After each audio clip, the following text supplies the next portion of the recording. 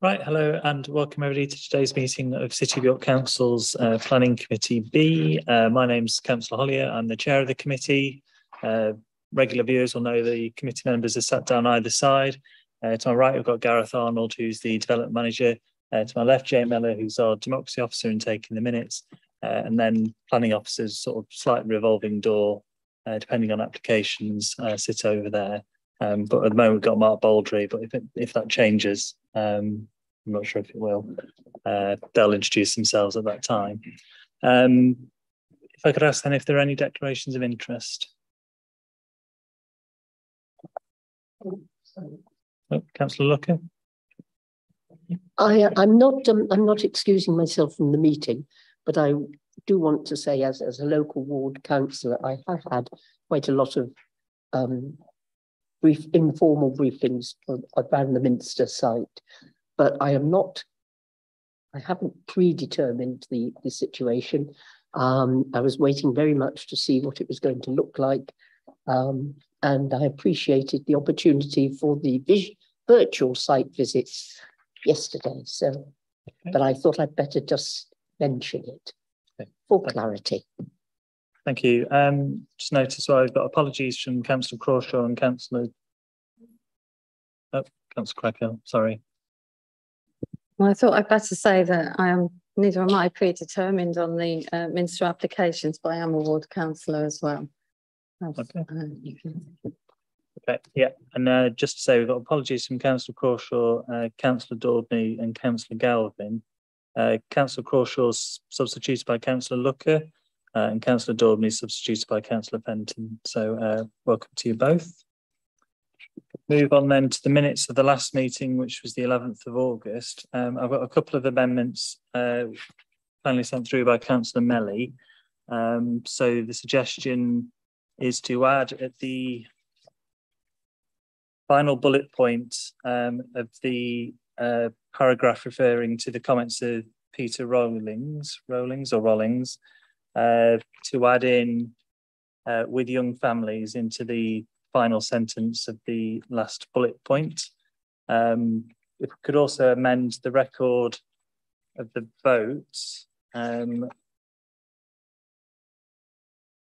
which currently says 6 members voting in favour and 1 abstention, to 4 in favour, 2 against and 1 abstention.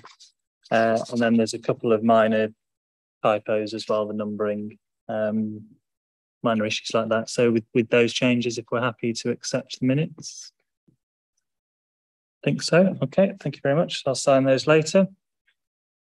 There's no public participation to the general remit of the committee, so I think we can move straight on to the plans list. And the first item is the former storage facility site in Dunnington. And Gareth, if you're able to make a start. Thank you, Chair. This is an application for a new storage and office building for Northern Power Grid. The new building will be about 1,500 square metres in floor area. And it is for both office use and storage and distribution use. So the site is within an existing industrial estate. I'll just go through the presentation. Right in the top corner, I'm sure that shows. Yeah. So this is a Hall Road in Dunnington, and then Common Lane, which goes up towards the Dunnington village itself. And this whole area is an industrial estate and residential properties fronting Hall Road. The elevations, this section being the office building, this section being the warehouse storage building. A floor plan, again, reiterating what I said, offices, and this, what they term the logistics warehouse. And roof plan, which shows their solar PV panels on the south facing roof.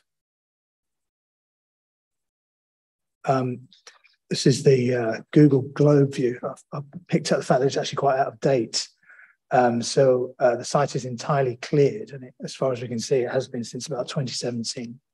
So this building here has now been demolished, as has this building, and a new storage building has been built on this just outside the site here. So I updated it with this Google view, which shows the site cleared and the new warehouse to the south of the application site. Again, you can see Hull Road running along the south. A couple of photographs of the site. So this is looking across the site from Chessingham Park, which to the north. So this is the storage building that I just referred to. This is the northern edge of the site with its tree line, and this looks from to the entrance, where the proposed entrance to the site is, from the south, and you can see that tree line which I just showed on the previous slide. Oh, that's it. There is a very short update that's circulated. There's an amendment to paragraph 1.1 that refers to 50 vehicle parking spaces being provided, but actually the number is 33, and that number is used in the Highway Network Management consultation response that refers to the 33 spaces.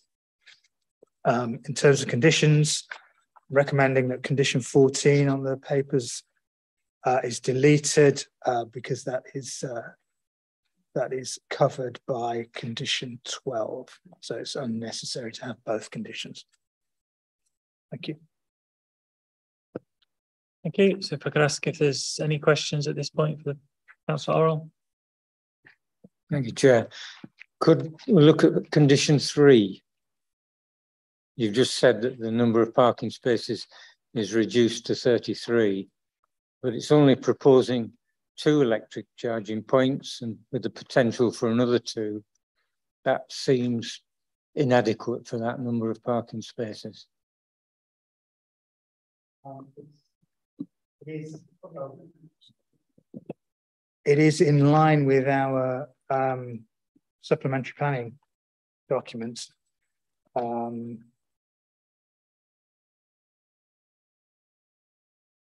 Which requires 5% of all car parking spaces to be provided with electric vehicle charge points, and then an additional 5%, the potential to be upgraded, so that active and passive provision. So it is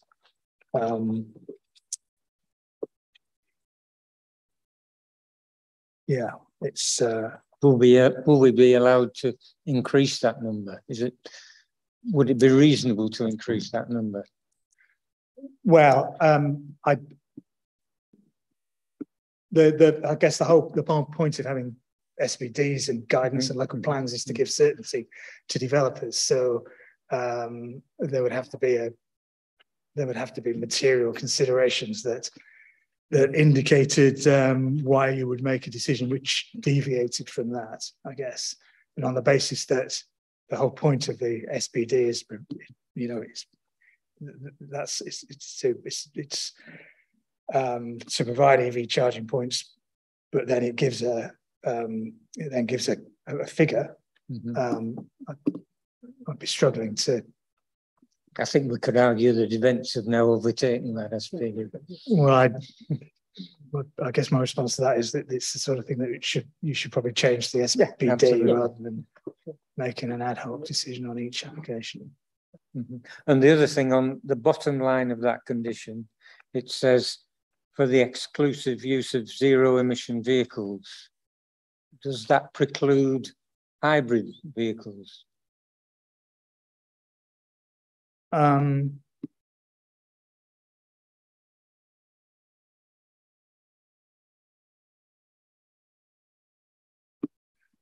don't see why it would. It's hybrids aren't zero emission, are they? No. No, I think it's not very well worded, is it? right. Well, we can look at that. I mean, it's not a. It's only a note, so we wouldn't be sending down an enforcement officer to unplug a hybrid vehicle. Oh, it says it there as well. Yeah. Okay. Thanks, Chair. Okay, any councillor Bradshaw? I did have one question perhaps, but just following on from that, it might be helpful for this planning committee to ask for a note to explain what lies behind this. Because obviously there are different types of charges, which it doesn't explain. Presumably these would be fast charges, but it doesn't say, whereas rapid and ultra rapid charges are provided at the hyper hubs and in the car parks and other places, and it's a developing situation where more people are buying more sophisticated electric vehicles. So there's quite a lot of detail really to what lies behind a policy like this, but clearly it's something the planning committee is concerned about each time it sees it in a paper, when it does seem inadequate. At least it might be useful to get some kind of explanation. I don't know what people think. It was the low emission strategy was written by colleagues in public protection. I can ask them if they could provide a note. Oh, right. Okay. Any further questions? I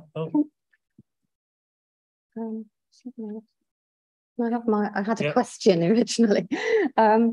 It's just a really small, quick one. I think there's a reference at paragraph 5.8 that solar panels and air source heat pumps are depicted in the elevations.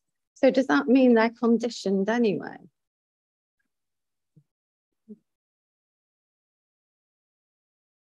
5.8, did you say? I do write these down wrong sometimes.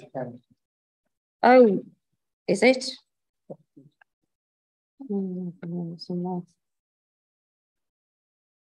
But I think you just referred to it as well, didn't you? They are shown on the roof. Solar PV is shown on the roof plan and on the elevations. I'm afraid my eyesight can't pick up That's not parish council. whether there's heat pumps shown on there.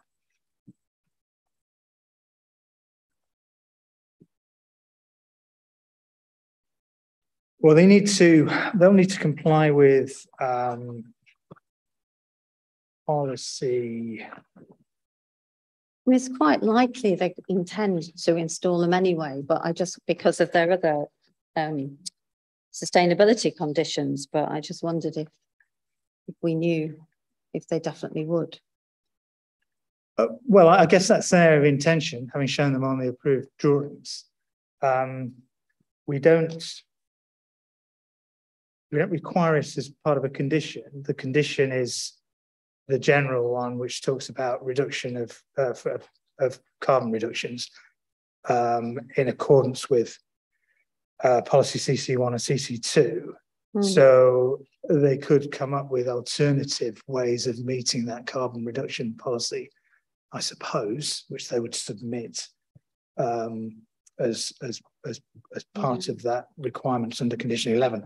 But I would suggest that if they've gone to the point of showing it on the drawings, then that's part of their plans of how to comply with that condition 11. Thank you. Okay, Councillor Melly. Thanks. Highways Network Management requested that a construction traffic management plan be conditioned, but I couldn't find that in the conditions. Is it there and I've missed it, or is there a reason for it to not be conditioned? We took the view, it's not in there. We would have taken the view that it wasn't considered to be necessary in this location, given the nature of the surroundings, size of the site, and what we would consider to be the requirements for any the likely lack of any requirements for road closures or anything like that. There's plenty of room on the site for development to take place within the within the development site itself. Similarly, there's plenty of room within the site for contractor parking. My understanding is that the roads through the village is restricted in terms of vehicle weight as well. So there's only really one way in and one way out. So do you know why Highway Network Management requested it as a condition? No. Okay. I'm afraid I don't. Okay. Any further questions? Can't see any. We've not got any public speakers on this item. So if there are no further questions at this point, if we're happy then to move into debate, and if anybody would like to make a start. Councillor Fenton. Thank you, Chair. It seems an appropriate use of a currently vacant site. So I can see no reason for not supporting the officer recommendation, so I would move approval. Thank you. Anybody willing to second that? Councillor Fisher. Oh, sorry, I was expecting you to say something. Okay, there's no further debate at that point then. If we're happy then to move to the vote, and Gareth, if you could just give us a summary of where we are and the sort of minor changes that have come out along the way. So it's moved approval subject to the Section 106 agreement, subject to the amendment to the condition in the update, and also the amendment to condition 3 to eliminate the uncertainty over the use of the word zero emissions in that condition. Okay, thank you. If I could then see all those in favour. Okay, so I think that is unanimous and that's approved. Okay, thank you very much. So if we can move on then to item 4B, which is the Northminster Business Park.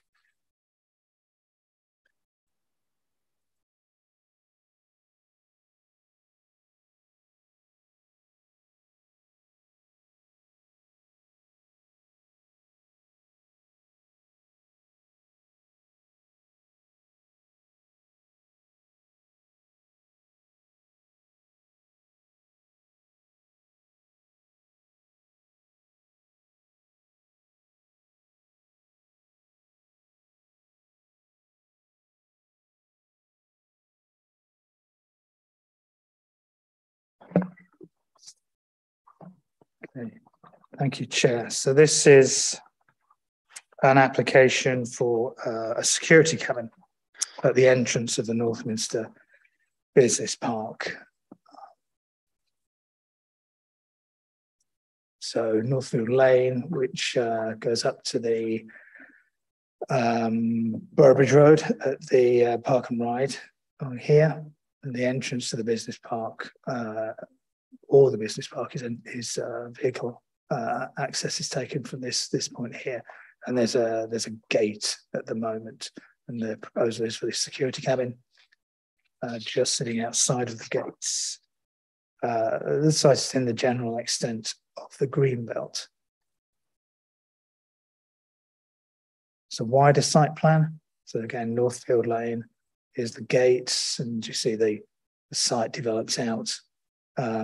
Of note, these 6 residential properties sitting to the east of the site on the opposite side of Northfield Lane. Elevations of the cabin, which is a clad shipping container, I believe.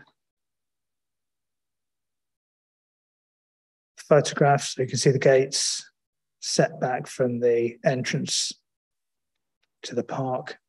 The cabin will go here. This is looking south, so those cars are parked outside those 6 houses that I mentioned earlier, and here's the access to the site. And globe view again. There's the gates. There's the location of the cabin. There's the residential properties. I think that's it, yes. Okay.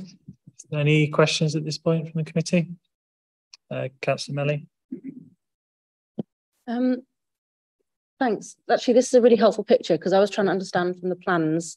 So the report says that the proposal is considered to fall within exception NPPF paragraph 149, which is about developing previously developed land and so not impacting on the openness of the green belt. But then the report also says that it's the development would be on a grassy area and involve removing some vegetation, and that is outside the entrance. So I was trying to understand whether it is on previously developed land or whether it's outside of the kind of developed area. So it's on the outside of this kind of tree border, and it's not in line or inside the boundary of any kind of developed or tarmacked area. It's on the grassy area outside.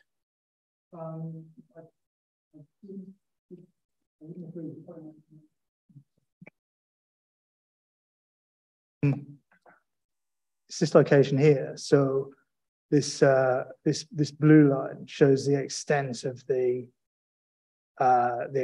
business park, and Harwood Road is part of the business park. So I would say anything within, my view is anything within that location, so south of Harwood Road and west of Northfield Lane could be reasonably considered to be within the developed area. I think it only exists, that verge only exists because it's been developed in the way it's been developed, with that access road and then the office buildings and the car parking below it. Okay, Councillor Orrell.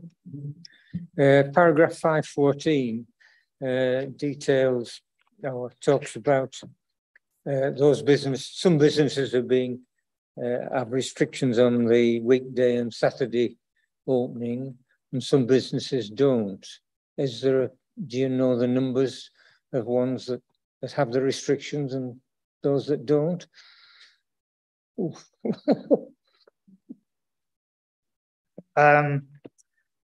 No, I don't.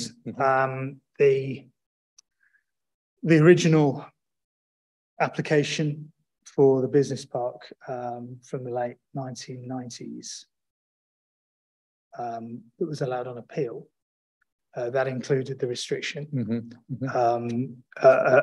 That was closely followed by a revised submission that was dealt with by City of York Council, and that also had the restriction. But by the time we get to outline permissions from 2002, the restrictions have not been applied. Pavers, which is quite a large, it's not actually on this, doesn't have one. It's further down here. That's not subject to the condition on its warehousing use, and the recent DPD distribution centre, that's also isn't subject to that condition. Do we know if there's been any issues with enforcing for the ones that do have the condition? I didn't see any records of enforcement on that. Okay. Thank you. But there were a lot of buildings and a lot of, so I can't say I was exhaustive, but I didn't see any specific reference to that condition. Councillor Cracker. I think it's paragraph 515. Yes, just where we were looking. You say that it wouldn't be reasonable to introduce a condition, as I think some of the objectors have requested, to attach hours to attach a blanket hours to the whole site through this application, because clearly that would be overriding some of those other applications you just mentioned. But would it be reasonable to consider, if we wish to, applying an hours of use of a condition restricting hours of use of the cabin?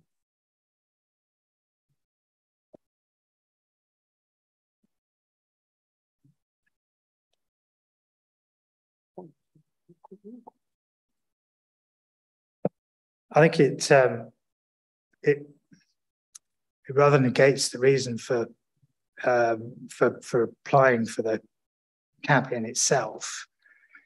I think you'd have to, for such a condition to be reasonable, I think you'd have to identify harm from the cabin, and that's not really the issue. Is comings and goings. The issues for the objector are comings and goings from the unrestricted buildings within the site itself, and I guess ultimately there are no planning conditions requiring a gate. There are no planning conditions requiring that the gate is open and closed at certain hours. So I suppose ultimately if the site became too difficult to run without the cabin, they could just leave the gate open.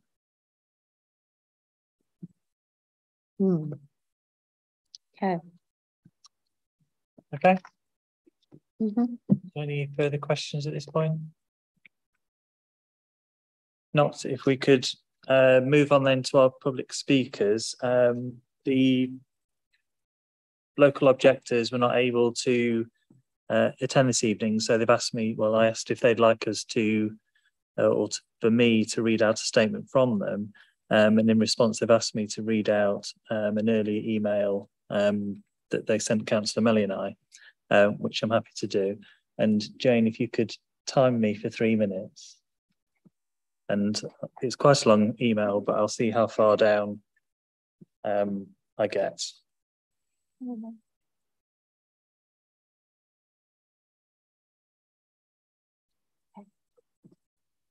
Okay. I'll miss out the introductory paragraph. So, however, your officers' hands are apparently tied by a system that only allows them to pass comment on the narrowest definition for an approve reject, and an innocuous security shed in itself does not pose an issue. However, everything that it represents is very much a major issue for the local residents and indeed local democracy. It also demonstrates the desperate need for some strategic thinking by the council on this business park and access to it. We've copied our objection letter to the planning application below, which lays out our grave concerns. We live diagonally opposite the entrance exit to Northminster, only 30 metres away, and are already plagued by the noise of lorries coming and going during the daytime, as well as early morning motorbikes. It is already impossible to sleep with windows open in warm weather. That is not the way life in York should be. Worse, this application seeks to pave the way to make it easier for these lorries to come and go 24 hours a day. The application claims that there is a problem now with lorries waiting for a security firm to come out, which is untrue. If there was an issue, we would have already had cause to complain to the council and Northminster. They have created an excuse that does not exist. This issue has arisen as there is seemingly no barrier placed to Northfield's expansion plans. Applications have recently been waved through despite our objections that have greatly expanded its size onto greenbelt land and Grade A agricultural land, and apparently without restriction as to operating hours. This is contrary to earlier applications. Indeed, the local residents believed we were protected by a blanket time ban on lorries loading and unloading, something which we are alarmed to find does not seem to apply to recent applications. Surely this is a serious error. It is as though the local residents don't exist. In the neighbourhood consultation and plan for Upper Poppleton, which was approved by 91% of the residents, it stated there should be no expansion to Northminster Business Park. This has clearly been totally ignored by the City Council, as recent applications for huge incursions into the Greenbelt have sadly been approved, and it all adds to traffic. So what is the point of having a neighbourhood plan? Despite much work by the Parish Council, it is basically worthless. Local democracy has been overridden. So I'm asking for you to draw a mark in the sand over this application and for a strategic review into what has been and is going on at the site, which is becoming an out of control monster. The bottom line is that we would have less of an issue with it if the traffic did not go within 30 metres of our houses and a separate access to the site was built off the A1237, which would not go past anybody's homes. We have a right to enjoy our homes in peace and quiet, not just at night, and we are looking to you to protect the rights of residents over and above those of Northminster. Okay, so I think that's just under 3 minutes. So thank you to the residents for sending that through. And if we could then move on to our next public speaker, who is Alistair Gill, who's speaking in support of the application. And yes.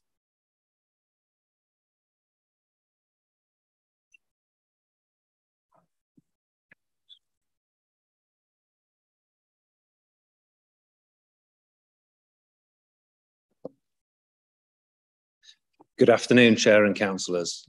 My name is Alistair Gill, and I am the Development Surveyor for Northminster Properties, the freehold owners of Northminster Business Park.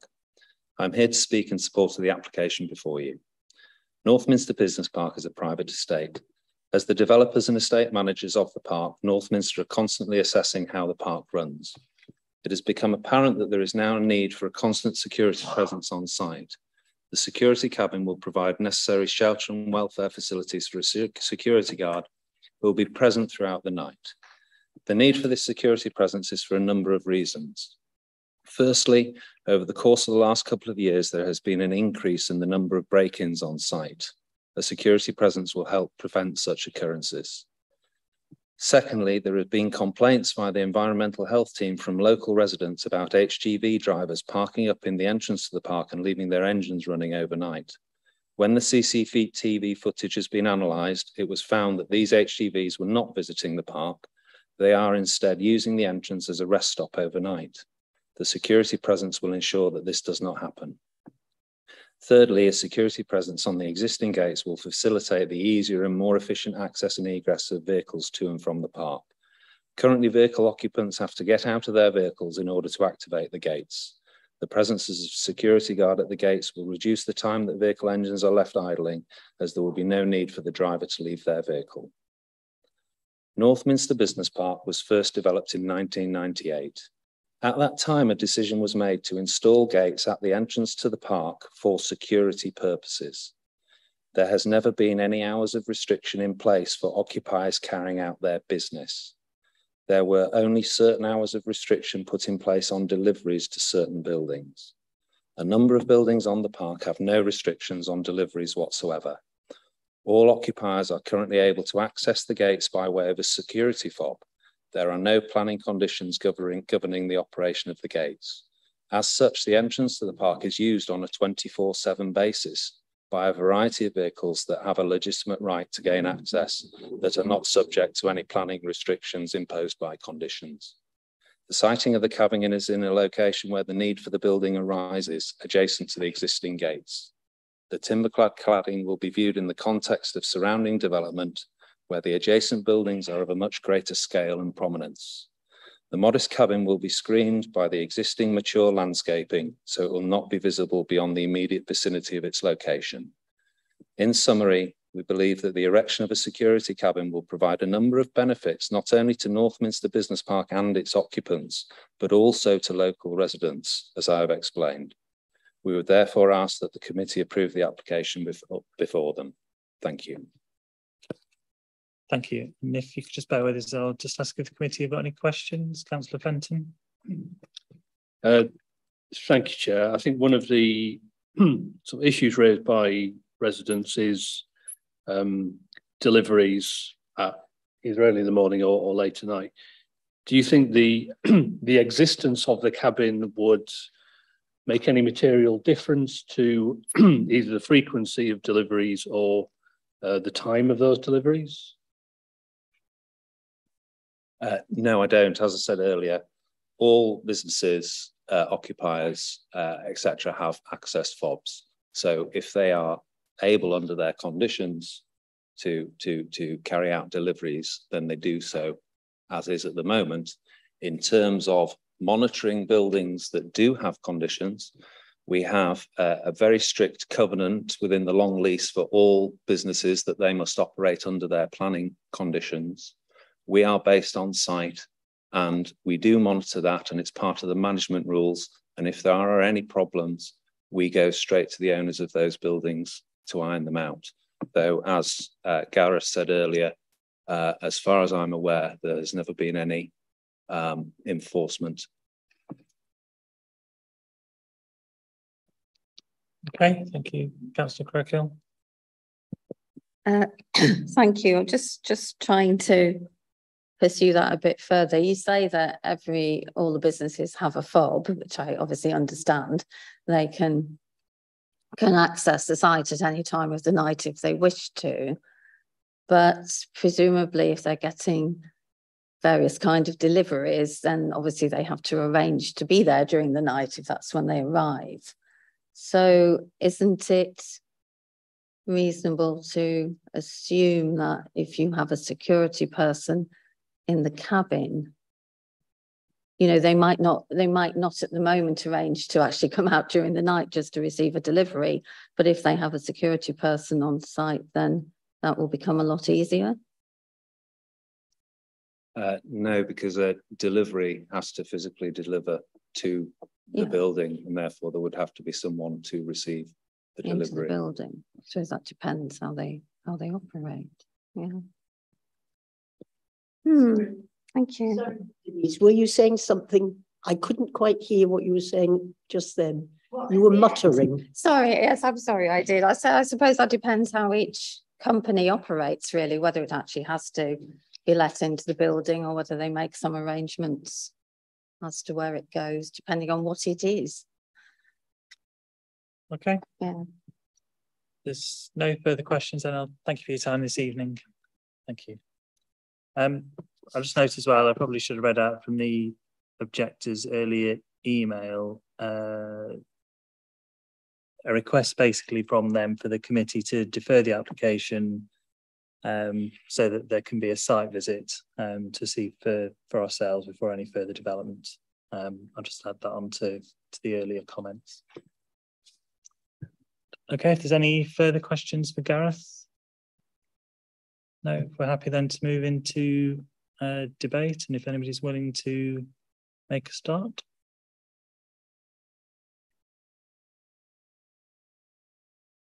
Well, Councillor Lucker. If nobody's going to say a word, I will. I think in some ways this might improve the situation. If it's going to deter, which I'm sure it will, vehicles that are using that entrance as a convenient parking spot where they can park up for a few hours or whatever. If that's going to, in a sense, be curtailed, I think that might be a positive move. And I think it's a fairly modest addition to the site. And I'm reasonably in favour of approving it. So I will move approval. Thank you. Anybody willing to second? Councillor Fenton? Yeah, I'm happy to second that. I think the issues that the residents raise are legitimate concerns, but I think seeking to resolve those through this application is would be unreasonable, and I really don't think would stand up scrutiny. So whilst yeah, any concerns that residents have should quite rightly be investigated by environmental health and others, I think in the context of this particular application, I can see no grounds for refusal or deferral. Okay, Councillor Orrell and then Councillor. Mr. Gill did sort of preempt the question I was going to ask as to whether they enforced the rules for people that don't have access during evenings and weekends. So that was reassuring in a way that Mr. Gill said they were onto that situation and would pursue it if it was breached. So I hope that continues to be the case. Okay, Councillor Cracknell. Yeah, just very quickly, I can see where this is going. I just wanted to say that when I first started reading this, I thought, yeah, an innocuous cabin, there's no problem with the cabin itself, there's no problem with this. But I just feel, as I've read it further and read through all the details, that a 24-hour access through the gates, all night security means a 24-hour site, really. I can see the residents' concerns about this facilitating that direction of travel, really. So I'm not going to support it. Okay. Any further debate, or we're happy to, Councillor Melly? That was my thought as well. It's not inexpensive to hire someone to work all through the night. Presumably it's with the intention that there will be significant vehicle movements in the night. Also, it is in the green belt, and although, you know, we're told it's in the blue line of the boundary of the site, it is outside of the entrance to the site. It's on an area which currently is grass and other plants. It's outside of the kind of tree line shielding the site. But in terms of the residents' concerns and in terms of openness of the green belt, you know, it's surrounded by other development. I don't think it will impact the openness of the green belt. I haven't got any other, I don't think it will, as Councillor Fenton said, I don't think there's anything in this application which necessarily directly relates to the concerns that residents have about the wider site. So I can't see any reason for refusal. Okay. Okay, Gareth, if you're able to give us a quick summary. Thank you, Chair. So it's been moved that the application is approved and subject to the conditions as set out in the report. Okay, if I could see then all those in favour. Okay, all those against? And any abstentions? Sorry. Yeah. Okay. Okay, so that's agreed. Okay, thank you very much.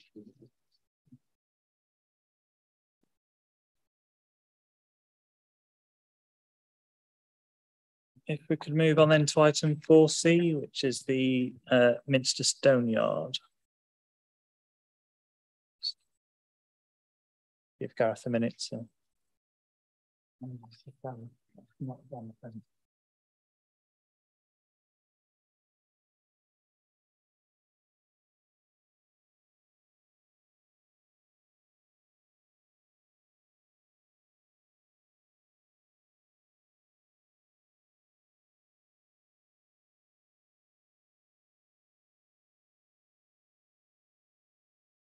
I should say as well, we'll take item 4C and 4D together, but we'll need 2 separate votes at the end for the 2 items.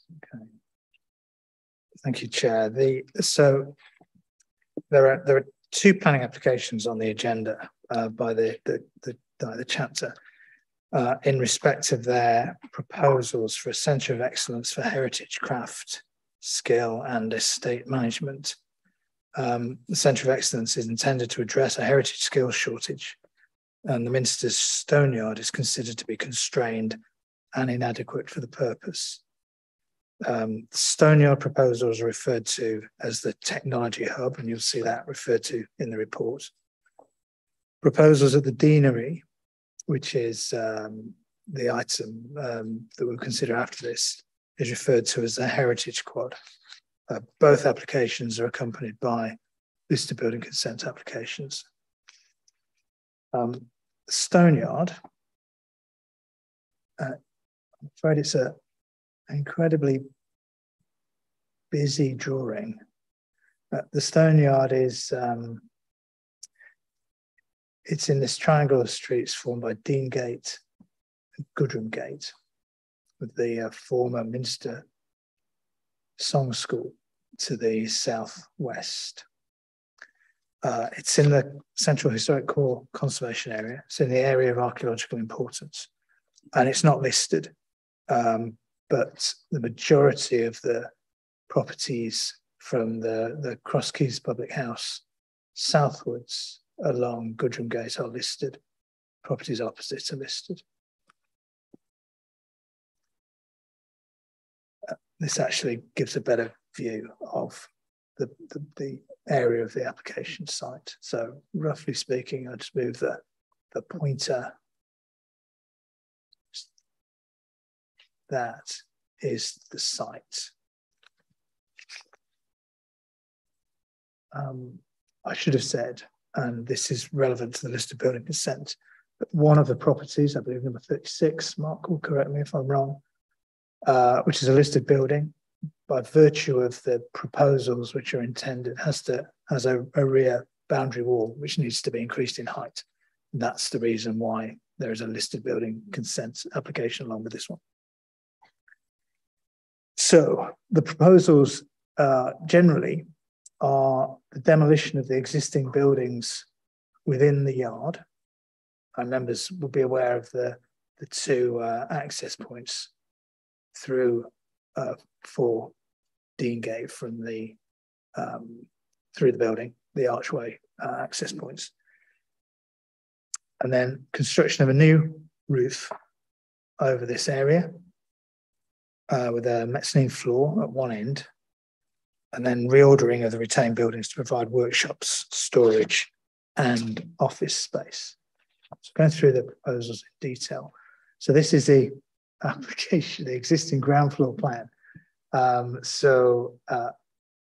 All the buildings within the yard, as I said, will be demolished. And this is the proposed plan. So this shows the outline of the roof over that, the mezzanine floor, and then the reordered spaces within the retained buildings surrounding. Existing roof plan, so that shows this agglomeration of additions within that within the yard. The proposal is for one structure covering the whole of that space. In elevation, see that dotted line shows the outline of the roof behind the retained facade. You will be able to see the new gable end in the void between the cross keys and the site. And in true elevation, you can see part of the roof there, but in reality, that perhaps in long distance views, you might be able to pick out that structure. This is the elevation, so that's the existing Stoneyard offices, so entirely hiding the roof structure.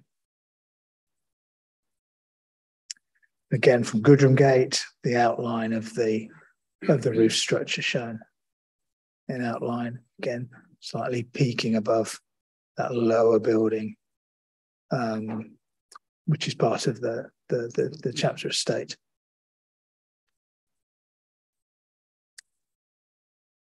This is the existing cross section along the back of those Deangate properties. Of note here is the roof terrace for the bar at number 40, known as the Habit. There, and here is the. I think this is the area where the wall needs to be raised. Here, the proposed cross section shows the new roof structure and the raising of that boundary wall. That's a long cross section through the site. And this is a 3D model of the proposed roof. So it's the curved segments are set away from the boundary wall by this flat roofed area, and they're set away from the existing Deangate buildings as well by a similar structure. And here's that gable which you saw between Cross Keys and Fort Deangate. This illustrates the point made by the objector set out in 4.1 on page 59. So this is the existing view from the terrace of 40 Deangate. And this is the proposed view. So that's that flat roofed area. And then the roof behind. I would say that these aren't verified images. So members, as always, should make their decision on the basis of the elevations that have been drawn, elevations that have been shown. But these are designed to help illustrate that situation. And similarly, that's the gable of the structure, where currently the view is of the rear of those Deanery properties. And that's the end of the show. There is an update. And Mark, could you just go through that? You go through it for item, both items at the same time. Okay. As regards an update to members, we have received one additional letter of support that's come from the York Conservation Trust, a summary of which is provided in the update document. As regards additional conditions in relation to item 4C, which is the planning application. Primarily additional conditions securing more sort of lower level, more details in terms of the works proposed. So one relating to a replacement window that will go in, that will replace an existing doorway in the rear of the existing building at 4 Deangate, and then construction details for the roof, primarily to ensure a suitable external appearance and tying into the existing elements of the building. As regards item 4D, which is the LBC, a condition requiring the materials and specification of the mortar to be used in the lifting of the wall at the rear of 36 Deanery, and then details of the materials and fixings for the wall capping. So that's the pink areas where the flat roof meets the existing wall. And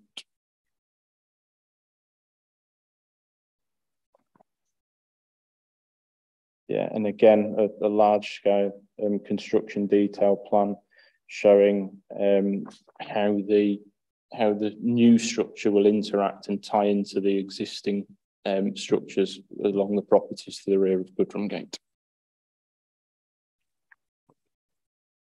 And that's it by way of update for those items. Okay, so if there's any questions at this point for the planning officers. That's Millie. How does the height of the proposed roof compare to the height of the roofs it would be replacing? In terms of the heights along the section at the rear of 36 will be increased. I don't have the distance, the actual measurements to hand. In terms of the roof terrace at number 40, the wall immediately on the boundary stays as is, and then the height increase is introduced further back, so that flat roof standoff deals with a couple of aspects. It reduces the span of the distance the span of the roof has to cover, which also in turn allows it to be as compact as it can be. I think in one of the visuals, the height, the maximum height overall is very similar, if not only very similar, I think, to there's a monopitch roof in the middle of the site. There's a maximum height. The peak of the new roof wouldn't be too dissimilar to that. So it's the sort of shadowed bit that sits at the eaves height of the building on Deangate.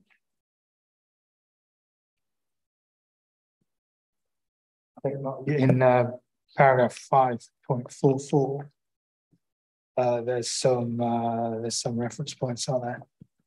The height of the lowest point of the roof span is approximately 2.5 metres higher than the existing roof terrace at number 40. And then that offset you talked about is 2.1 metres away from that party wall. Highest part of the roof, 4.75 above the existing roof terrace level. But that point is 9.7 metres away from the roof terrace. So that's the centre of the roof. Yeah, so that's that point there, or that point there.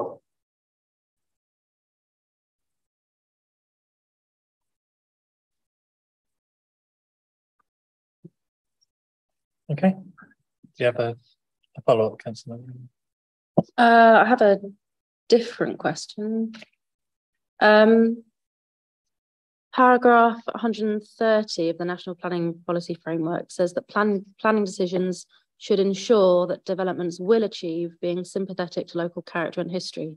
I was just wondering how much weight that has, yeah, when we're weighing up the benefits and harms. You know, it seems like quite strong wording saying that it will ensure, but yeah, will ensure that it achieves that. Well, government policy is a material consideration. In this location, we have a neighbourhood plan, which has that statutory weight, which is set out in the report. But it's important with the NPPF it says the document should be read as a whole, rather than necessarily honing in on specific wording. But it's, you know, that's national policy on design and has that weight behind it. Okay, any further questions? I can't see any, so I think we could move on then to our public speaker, who's Alexander McCallion, who's speaking in support of both item 4C and 4D. But yes, if you'd like to make a start at your own time, you'll know you've got 3 minutes to address the committee. Thank you, and good afternoon, committee. My name is Alex McCallion. I'm the Director of Works and Precinct at York Minster. The applications before you this afternoon form one of the major projects of our recently adopted neighbourhood plan, namely our vision to establish the York Minster Precinct as a world-class campus facility for research, education and training in ancient craft skills, as well as cutting-edge technology. This is the first of 2 buildings to be determined, which are codependent. One cannot be delivered without the other. The technology hub will be housed on the site of the current Stoneyard and will incorporate additional space for York Glaziers Trust on Deangate. The site currently comprises a range of buildings dating from the 19th to the late 20th centuries. The space will be reordered to house a state-of-the-art 5-axis CNC saw and a cutting-edge bandsaw built by Breton in Italy. A new entrance will enable visitors to enter and watch operations from a dedicated viewing platform. New lifting systems will be installed, including a rail system to collect the stone from deliveries on Deangate, and additional space created to reinforce our supply of stone on site. A new drawing office will be created with modern IT and digital technology installed as an additional tool to the traditional setting out process, and refurbished support workshops will be provided for electricians, plumbers, joiners, heritage builders, and the department management. Investment in digital technology will include photogrammetry, laser scanning, BIM, and digital twinning. The hub will include the latest in low carbon and renewable technologies, with an average of 70% of the power for the development coming from solar tiles in the new roof structure. Rainwater will also be collected and all water used in the processing of stone, collected, filtered, and recycled. With the generous support of York Minster Fund and through their research and development programme, this is a fully funded project. With a successful planning permission, we could be on site in quarter 2023. We have a holding slot for the manufacturers of our saws. That's a £620,000 investment in cutting edge saws alone. This will be a unique facility in the cathedral world and provide York with a truly national and international centre of excellence. It will further demonstrate that York is a world leader in heritage conservation and management, but also a city embracing the future with confidence. I respectfully urge members to please support this application to help us deliver this unique facility. Thank you. Thank you. And if you're able to just hang on a sec, I'll just ask if the committee have any questions. Councillor Fenton. Thank you, Chair. One of the comments from one of the objectors in relation to the roof, they claimed that the height of the roof was for aesthetics rather than for practical benefit. Just wondered if you could explain the rationale behind the design of the roof as proposed, please. Of course, you'll remember from looking at the plans, the roof is actually pulled back from the boundary wall and sits above a flat roof.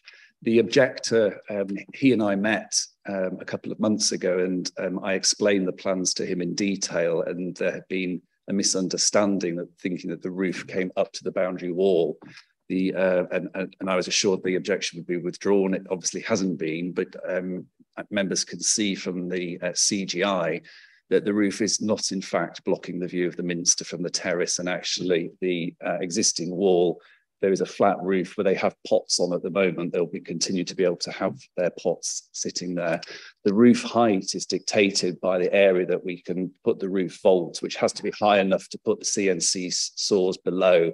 So that's what's dictating that, and also to ensure that we have the proper coverage for the solar panels that will be embedded in that roof. Okay, any further questions from the committee? Can't see any, so I'll thank you for your time this evening. Thank you. We'll move on then if there are any final questions for Gareth at this point. If not, if we're happy to move into debate. I'll look around again. Councillor Looker. I'm really very delighted that I had the opportunity as a substitute to actually come to this meeting, because this is a project that I've been following, as I said at the beginning, very closely. But I was reserving my judgment on it until I saw what it was going to look like. And I have to say, I found the virtual site visit extremely useful, extremely helpful. And it persuaded me that I think in many ways this is going to be an absolutely fascinating added dimension to York's landscape. The city centre, if you stand up high enough, and sometimes the only place you can go and look at it is the Mansion House, but if you stand up really high in York, what is very interesting is the tight network of roofs, all the different roofs. We saw it on some of the photographs that were shown this evening. They are, I think the roofscape is one of the most fascinating things of the medieval and the slightly later city, and especially in the city centre where it's all a jumble. And this seems to me to be adding a 21st century dimension to that roofscape. It isn't trying to be a copy of a tiled medieval roof. It is stating something quite different. And although when I looked at it on the simulated projections that were created at the site visit, I thought, I'm not sure. But the more I thought about it, the more I thought, yes, give us another 100 years. God, if we last that long. And it will be a valued part of York's roofscape. I'm delighted. We very rarely see anything very different, anything very novel in our designs. And I think this is an extraordinary opportunity. The purposes, I absolutely endorse what is said by the York Conservation Trust. They've stated it very well. It's long been a concept of mine that York ought to be at the heart of apprenticeships and training and teaching and learning, creating master craftsmen in those heritage skills that are not going to vanish. We are still going to need people who can fix ancient stonework. We are still going to need people who can fix ancient railways. Just because we're moving in a more different world doesn't mean those old skills aren't absolutely essential if we're going to keep the diversity of our landscapes and of our buildings. So I think this is just excellent. I think the concept is good, but I am actually quite bowled over by the design of the roof, and I think it will become something that is quite in the future iconic. Take us ages to get used to it. Good Lord. Took us ages to get used to pedestrianisation of Coney Street, but we did get there in the end and decided it was a good thing. So I'm hopeful that this will be seen as a good thing, but the purpose is first class. I assume you're happy to move the office. Anybody willing to second that? Councillor Cracker? No. I try not to just say the same thing. Yeah, I mean, I do think this is a very, very positive application. I think in planning terms, in terms of what we have to look at, the paper is clear that this is at the lower end of less than substantial harm vis-a-vis the heritage assets. And clearly there are huge benefits in terms of supporting the development of heritage skills, apprenticeships, creating jobs, education, and the sort of global network of heritage skills that the Minster is becoming a part of in terms of developing a centre of excellence. But I would also agree with Councillor Looker that I really think the modern design is something to be recommended, not just looked at as a harm. I think it is to be recommended as representing York as a city that's based on history but looks to the future, and also represents sustainability and commitment to carbon reduction at the same time. So yeah, I think the planning balance, I very much support this. Okay, any further comment? No? Gareth, are you able to give us a quick summary? So it's been moved that planning permission be granted, subject to the conditions in the report, as updated by the additional conditions on the update. I would ask actually if because the additional conditions were only drafted quite recently. I would ask if members could delegate the final wording of those additional conditions to officers, just so I can have a look at them before issuing. That's a crack on. Right, sorry. Could I just add something in? I forgot to say. I would like to ask. I can see that the hours of work are included in the conditions, but I think there was a request for a CEMP, but that's only there. Is it there as an informative? Could we just include either a CEMP or elements of that actually in the conditions? Because with the best will in the world, I think it's helpful to actually have that as a condition.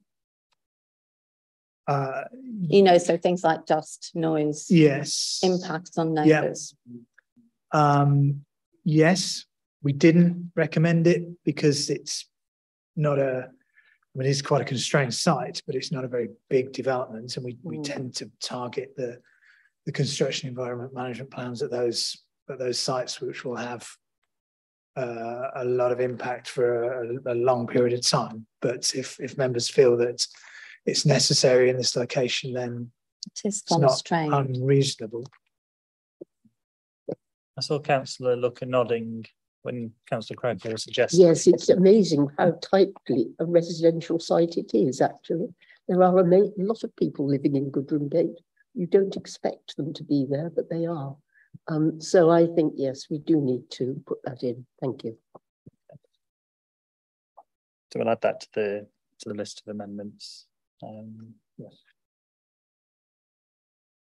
I can't remember if there was something at the end of what you were going to say that Yes, and that we were happy with the I do tend to ramble. final wording being delegated as well. Yeah, I just wanted to check that. Okay. I think we're there. Okay, then could I see then all those in favour? Okay, it's unanimous. So thank you very much. We can move on then. We just need to vote as well on item 4D. And I'll assume Councillor Looker and Craghill are happy to propose and second that as well. So I think we can move straight to vote on that unless there's anything. No, as with item 4C and subject to that delegated wording. Okay. Okay, so I could see then all those in favour. Okay, so that's unanimous as well. So that's approved as well. Okay. Thank you. So I think we can move straight on to items 4E and F.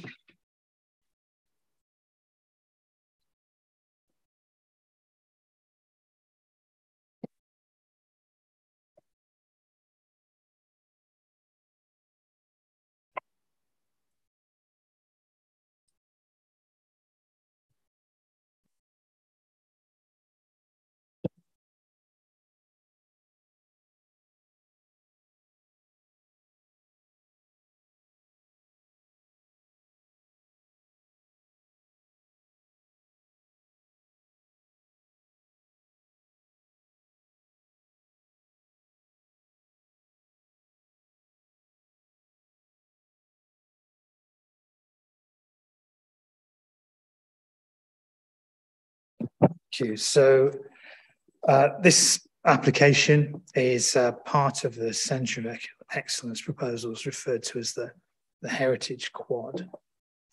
So the site is to the northeast of the Deanery, which is grade 2 listed. It includes land to the rear of numbers 1 to 2 Minster Court, which are grade 2 star listed.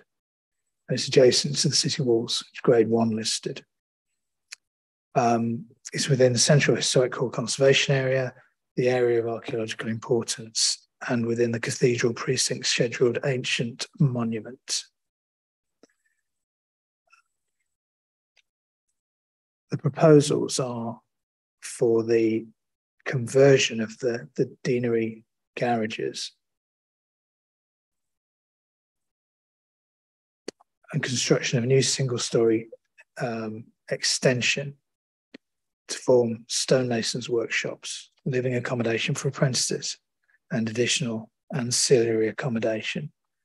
Just on this side, so that there's 1 to 2 Minster Court, and there's the Deanery, Minster Library, Grace Court Hotel, City Walls, Lord Mayor's Walk.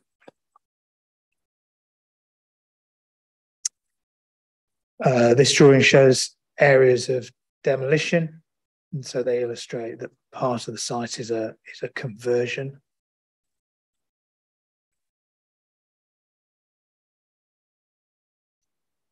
The proposed ground floor plan. So this is the area. This is the converted part of the building with garaging, storage, toilet facilities, and office, stonemasons, workshops, and then this is the apprentices' accommodation. So that's all at ground floor level. Additional buildings, the scaffolding store, and a breakout space. It shows the roof plan. A single it creates a single building under this roof design here. In elevation, so this is from the southwest, so the front of the site, so to speak. This is the northeast, which is the side of the site which faces the city walls. These glazed elements at the rear.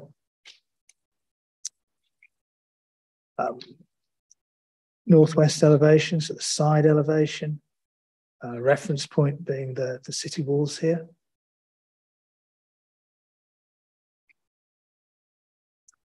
And then the other side elevation, again with the city wall walkway.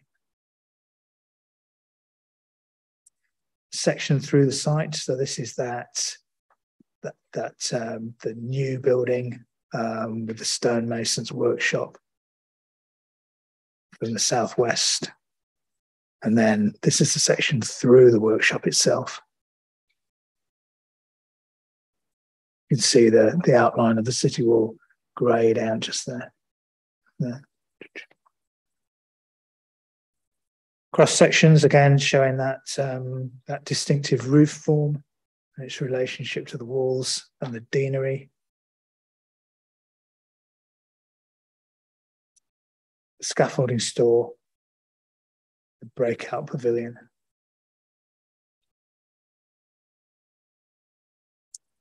This is a drawing which shows the existing massing on the site. So you see the outline of the proposed building, and then in red, the roof of the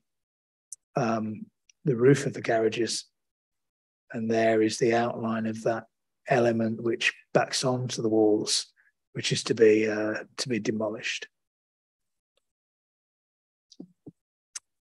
And a CGI showing the view from the walls of the site.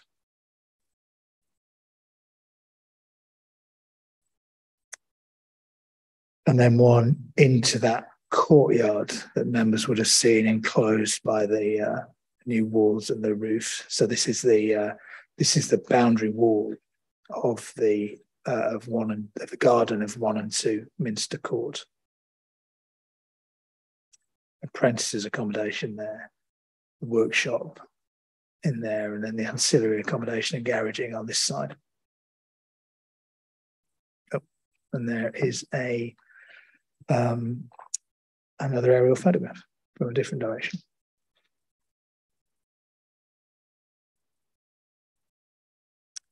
We also have a series of CGIs which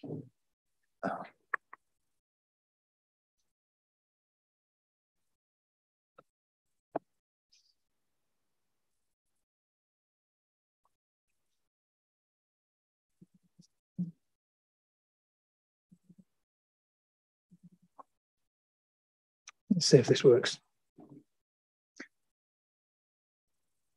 So there's the deanery and the site of the garages.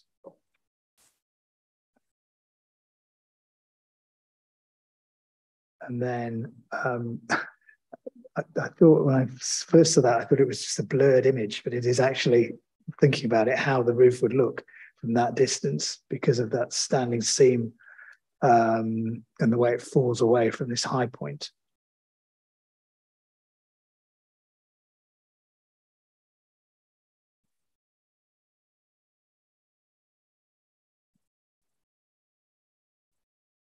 The new proposals. Again, we're not aware of any independent verification of the height or the representation of the materials, but on the basis that there is an existing building there, we would hope that those would be relatively accurate in terms of building heights anyway, and footprints.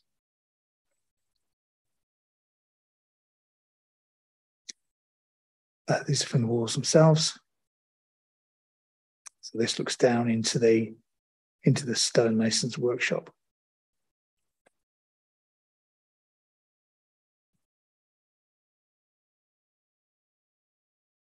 This is Grace Court.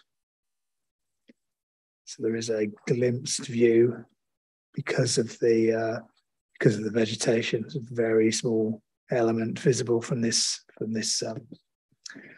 particular site. The members, obviously, it's a dynamic view when you walk along the walls, but you have to pick a view from somewhere. Looking the other way, so the city walls are behind the shot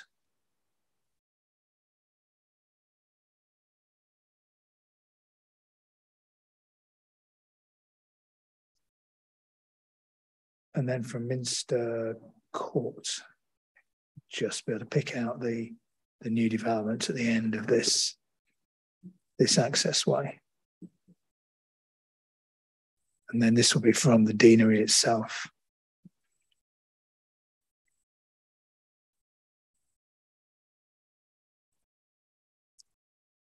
And that's the end of that that particular presentation. I can either keep those up or go back to the presentation. Members want to see any other images? No. Okay, but then any updates? Oh yes. So there is an update. Mark will run through it. With regards updates on these items for the Deanery, the one additional letter of support that was received from the Conservation Trust that we referenced in earlier applications in regards to the planning application, summary of which is provided in the pack. Number of additional conditions being recommended now, one of which was details of foul and surface drainage. It's come from our flood risk management team, and additional condition relating to detailed design of the foundations for the breakout pavilion, given their proximity to tree T26, which is to be retained on the site, primarily just to ensure that the tree is protected as best it can be.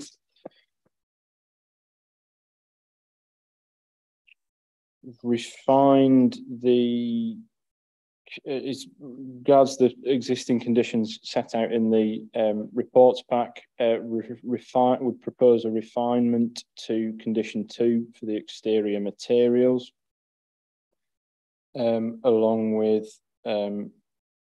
refinement to condition 17, which is the occupancy condition. The change there is to specifically tie it to apprentices at the Minster rather than generic apprentices who may or may not be on courses elsewhere. As regards the listed building application, additional conditions requiring, again, very similar to the Stoneyard, those fine details of how the new will tie into the old. So sampling materials panel, details of boundary treatments, methodology for realigning the existing stone wall that's between the Deanery along the access drive, and construction details of how the retained garden wall, which was in the just to the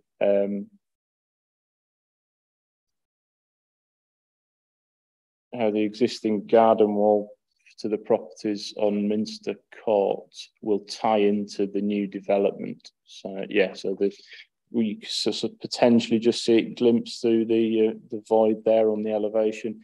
The boundary wall will be incorporated into the interior of the apprentice accommodation. So it's just details as how the mechanics and logistics of tying all that together. And that's it by way of update. Okay. Any questions then from the committee, Councillor Fisher? And thanks, Chair. Could we possibly go back to the aerial view of the site, just to look at the actual trees that are to be lost? Because it does say that the trees are small. Well, one of them was 9 metres, and I've got a 9-metre horse chestnut in my back garden, and it ain't small. I was wondering if that's quite a substantial tree. Could we look at the ones that are actually going to be crown lifted, just to see which ones they are? Because I'm very familiar with that, walking along the walls along there, and some lovely trees. I was concerned that there could be, you know, whether the damage to them is really that severe.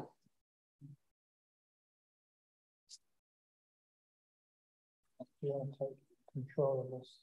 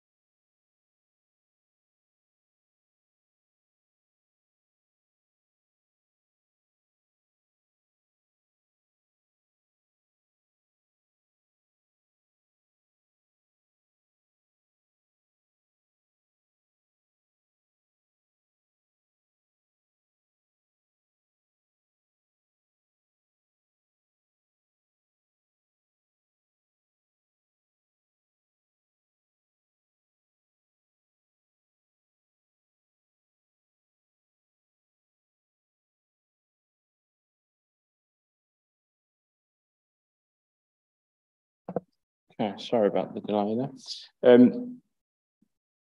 So on that aerial image, we've got T25 and T26 marked up as being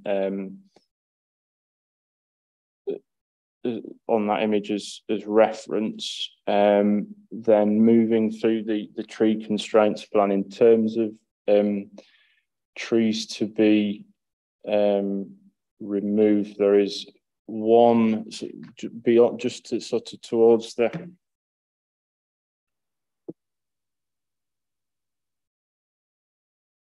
this group here become, in terms of the tree constraints plan, becomes an amalgamation of multiple things once you get into ground level. So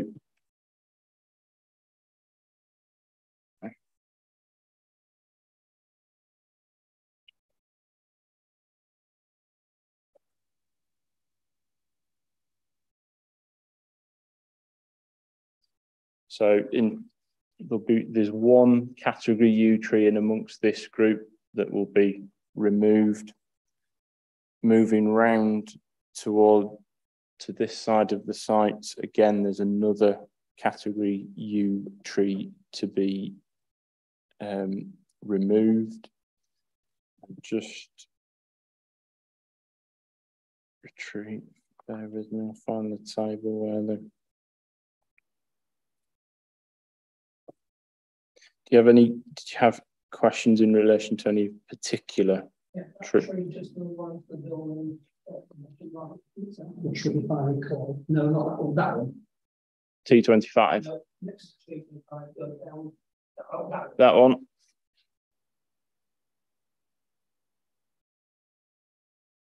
Yeah, so T21.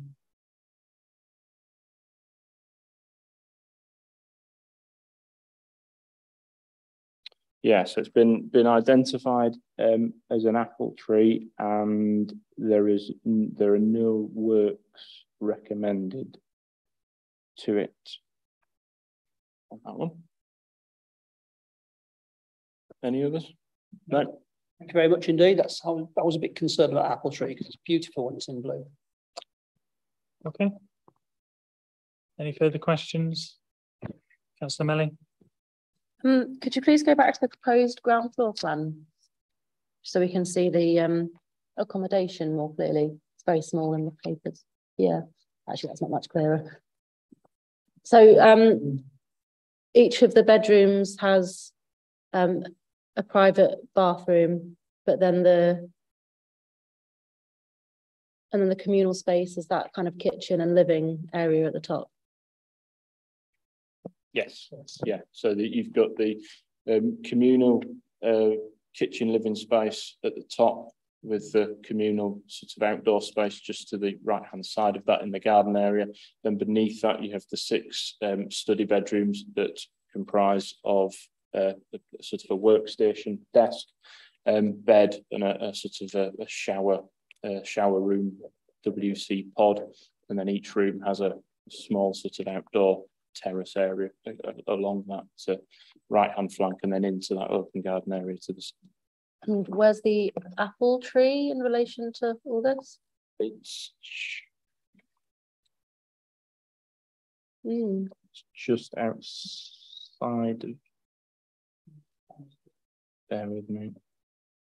And the cycle parking, is that in the bottom left somewhere?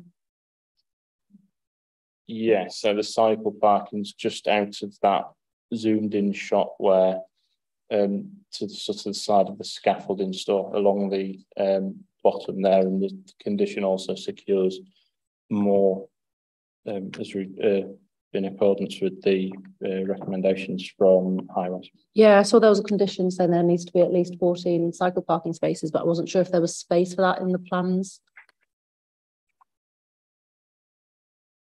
Or whether the plans have to be amended slightly, or They might have to be. I think we worded the condition. Yeah.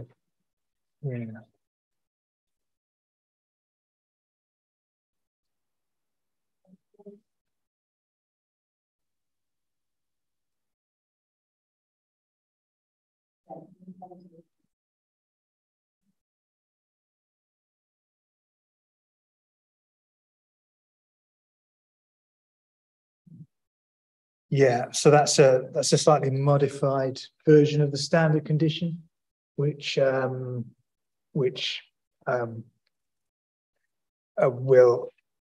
necessitate some amendment to the drawing.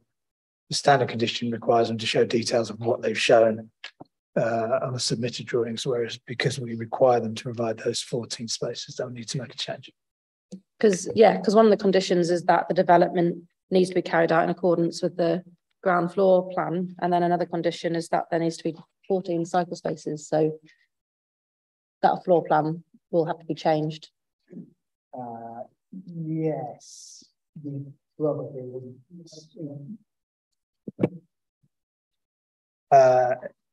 Yeah, that's not unusual for the approved plans to then be varied by a condition.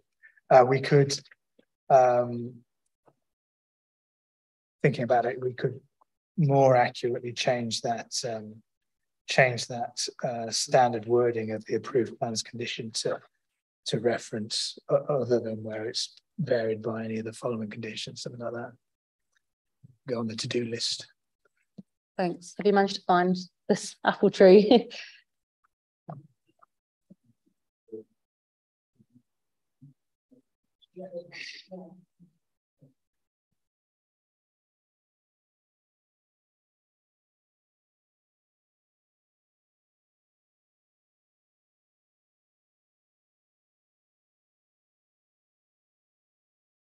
Maybe it's a question for the applicant in public participation.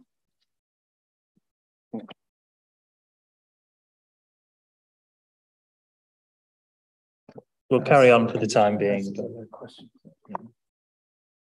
there any other questions? No. We'll just give Mark another minute or two and then.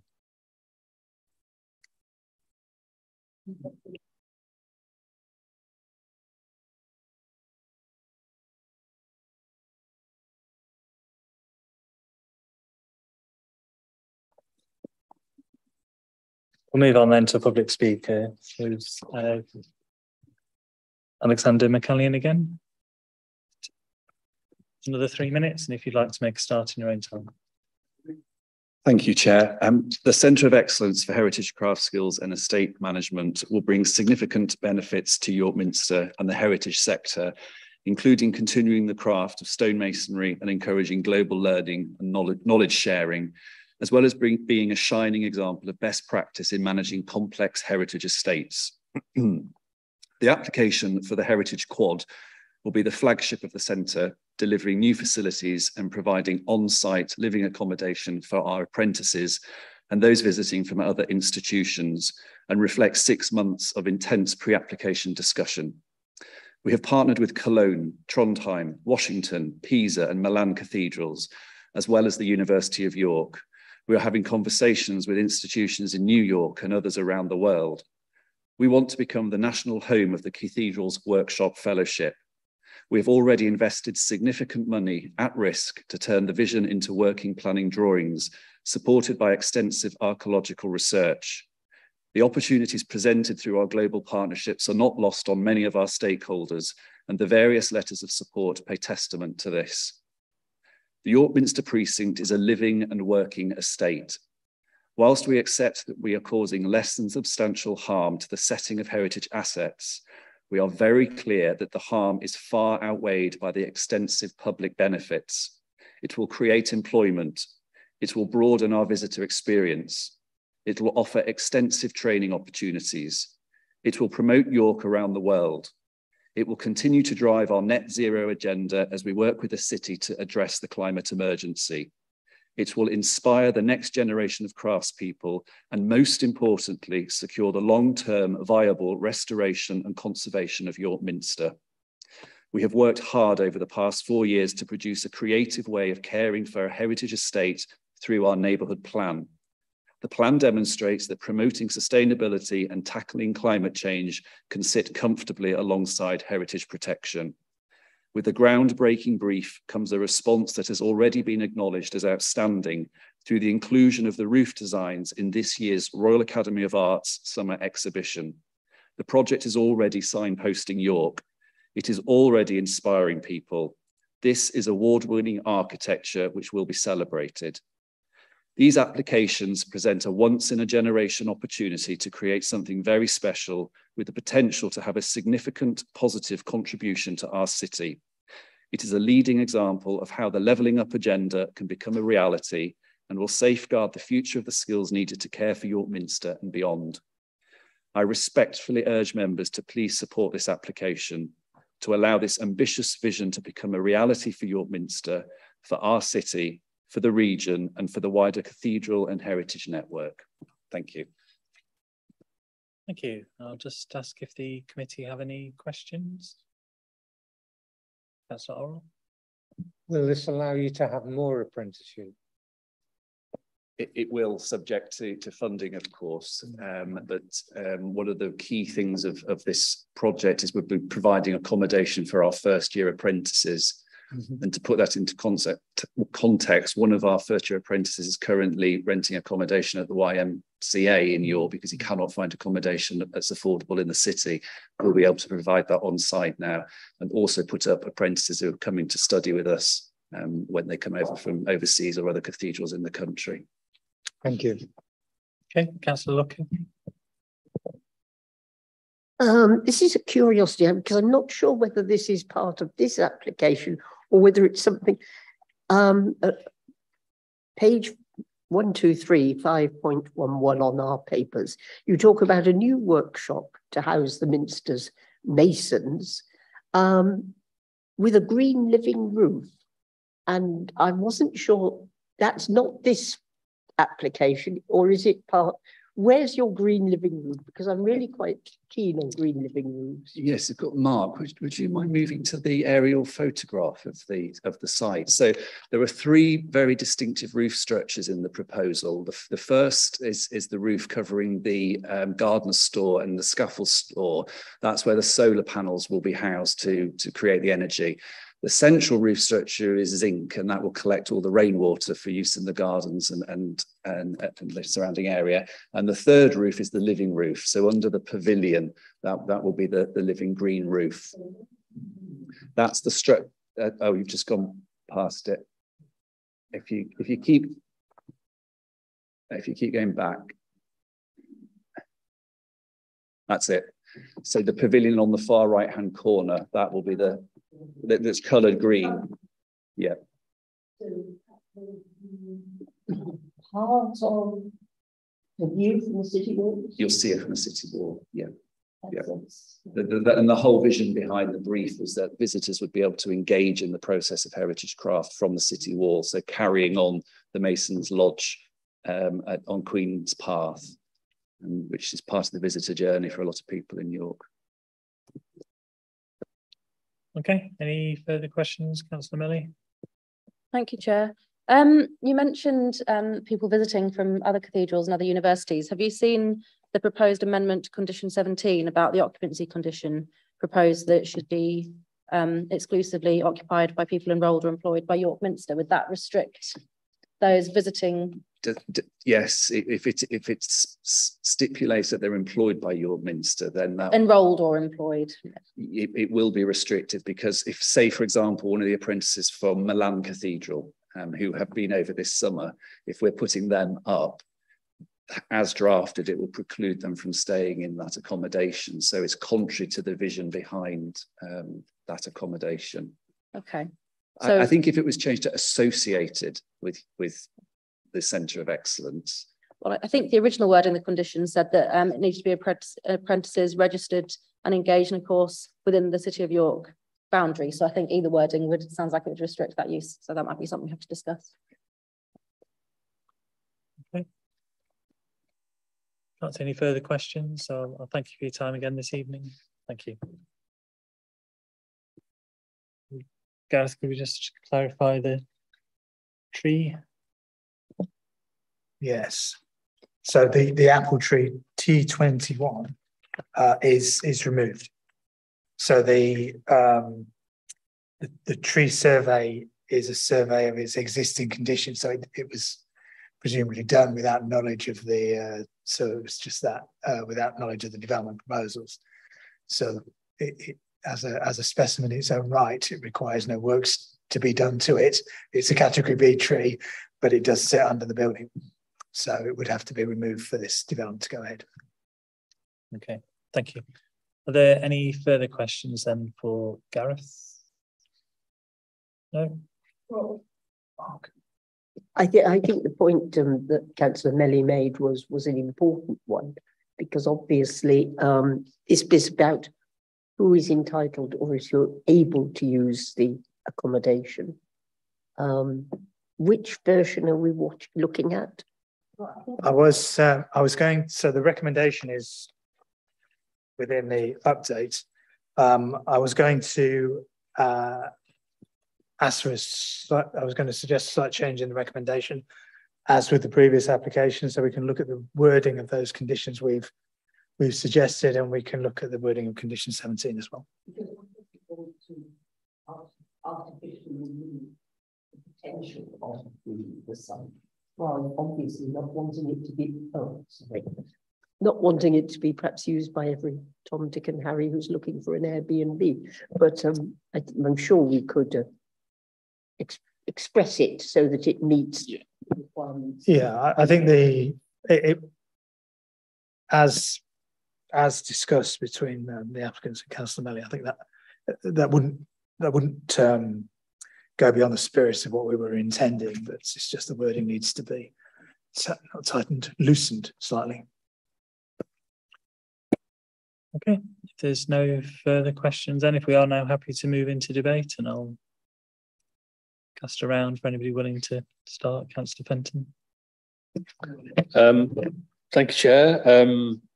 It is really quite an exciting development. I think what is proposed is an improvement aesthetically on what currently exists on the site. And it's good to hear from the applicant the recognition that the designers has attracted in the architectural world.